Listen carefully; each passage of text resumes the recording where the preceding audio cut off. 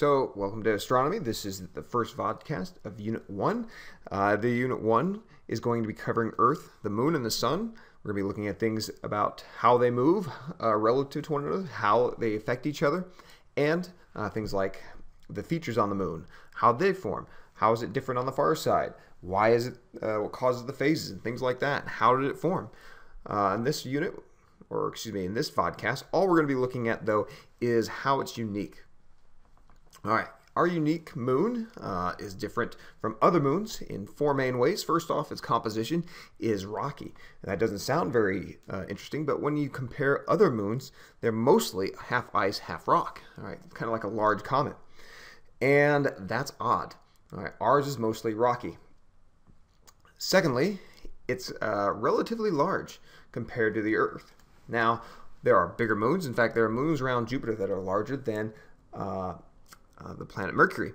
But when you compare the moon size to the planet it orbits around, all right, those other moons orbit around a much larger planet. So relatively, they're smaller. When you compare the moon to the Earth, all right, it's about a quarter of Earth's size in diameter and is quite large. It's about 1% its mass. It's also about 50 times or the Earth is about 50 times larger volume-wise.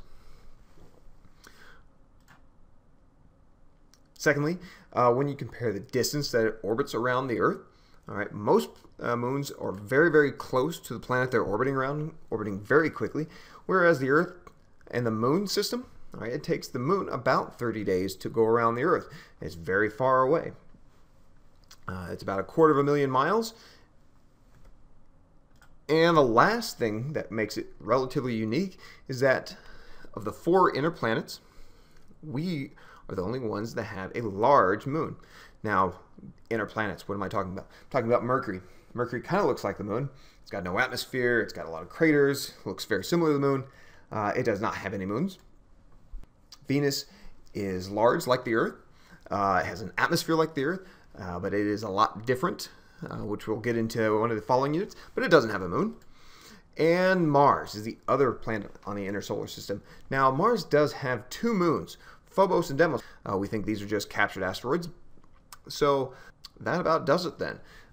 We've covered the four main ways that the moon is unique compared to other moons. And in the next podcast, we'll start looking at some of those features on the moon and how they formed.